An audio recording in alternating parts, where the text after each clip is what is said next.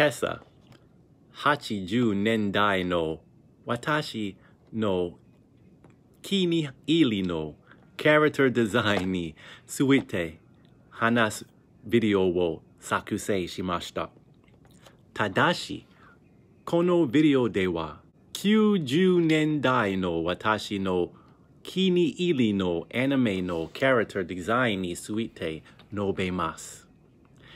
1990年代のアニメキャラクターの中で私の一番好きなキャラクターはtenchiuniverseというアニメシリーズのキャラクターです。あのシリーズのキャラクターデザインは驚異的でした。あのシリーズのキャラクターデザインに匹敵するものはありません。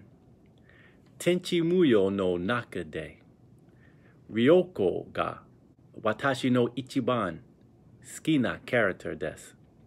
彼女のキャラクターデザインは私が見た1990年代のアニメキャラクターのデザインの中で最高のデザインです。